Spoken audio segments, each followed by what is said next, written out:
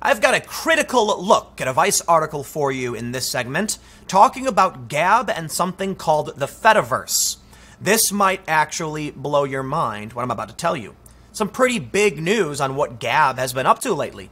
Now, there's a lot of people on the left who absolutely despise Gab, and there are even some people on the right who despise Gab. But for the most part, Gab has been a fairly active Twitter alternative for a while. I don't necessarily want to call it a Twitter alternative because, look, anybody can launch a microblogging platform, and Gab does that with the aim of free speech.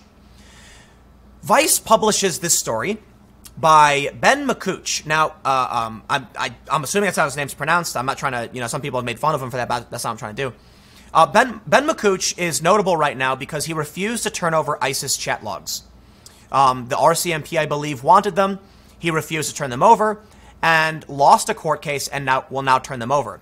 It's a very interesting position to be in where you're defending evidence that could implicate ISIS as a journalist. Journalists should never give up information to federal authorities, and they should protect their sources so that in the future we can have this information released to the public, which may at some point help law enforcement.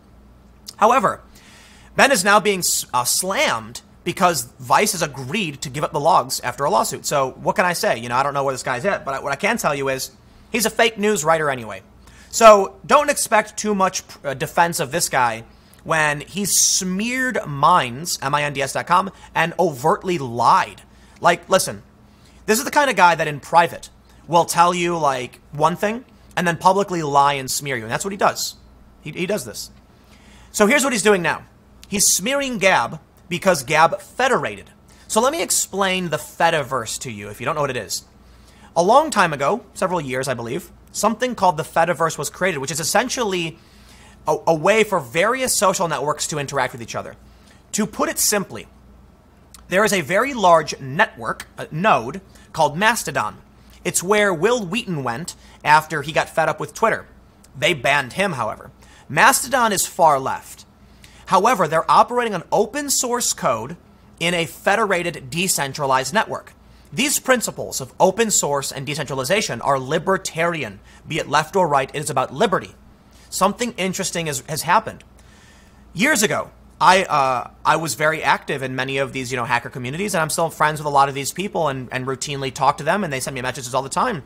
The hacker community is very libertarian left and right, open source, and decentralized. What this means is open source is you make code, anybody can see that and take it and change it. I believe open source allows for people to create their own version, fork off of your code to create something else. And there are other iterations where everyone adds to the code and builds it collaboratively. The decentralization means there is no one authority. With Twitter, you have Jack Dorsey, and you have Twitter itself. They can ban whoever they want. Within the Fediverse, if you have your own server like Gab does, the only people who can ban someone from Gab is the administration of Gab, the people who run it. But when you federate, that means a different network can access the tweets, or whatever you want to call it, the posts from Gab users. It's kind of complicated, but let me break it down. You log into Gab, you post, hey, I love, cheese pizza. And then someone from a different network can see that post appear saying, and then respond with like, wow, well, I'm actually a fan of Supreme. Maybe we can come over, have some beers and watch the game. You know what I mean? So basically it's almost like email with messages being sent out to everybody as opposed to singularly. This means if you're on Mastodon and someone from Gab posts, Mastodon can't ban what Gab says. There is no Jack Dorsey, there's no censorship. But what Mastodon did was block the access to Gab. So if you are on Mastodon, you will not see Gab posts. Unfortunately, it's a decentralized network doing exactly what it was meant to do. Open, free, and no one can be censored. Think about it. In this new network that Gab has now joined, Federating, Mastodon, which is far left, a far left bubble, got angry. Did they ban Gab? Nope. Did they shut them down? Nope. They just told their users, we won't let you see Gab. Okay, fine. Great. Gab is still in the Fediverse. Other people can still access them. Isn't that how it should be? If you're on Twitter and someone says a naughty word, can't you just click block? Well, now you can. In the Fediverse, there is no central authority to take you down. It's complicated. It's not perfect. But let's read a little bit about what he says. He writes, Mastodon was launched as a decentralized, social justice-friendly Twitter alternative that was free of Nazis and harassment. But 2 years later, the biggest Mastodon instance is now Gab, a far-right social media network known widely as a gathering space for white supremacists, only because you repeatedly lie about what it is. In a study done that's public and mainstream, Gab is only a small percentage more of Gab's posts are hate speech, overt hate speech. You know what that means? Compared to Twitter. Twitter, with its hundreds of millions of users, produces hundreds of thousands of hate speech posts per day, and Gab doesn't. So, look, you can slam Gab all day and night for being mean and abrasive or whatever. You don't like the guys who run it. Calling them far-right simply because certain people use it is not necessarily fair. Gab is a free speech social media network, but of course, framing alternative media to destroy them is what these people do. Why Ben McCooch is catering to the billionaires, I don't know. It's some kind of new neo-libertarian. It's weird because neo-libertarian isn't necessarily the right word. I say that because there's a lot of pro-corporate libertarian types who are like, let the big businesses grow. But they're acting in defense of corporate oligarchy. I can't quite figure it out. Let's read on. Despite getting attention as a healthier Twitter alternative, most Mastodon federations have remained small. It's almost like the market didn't support it.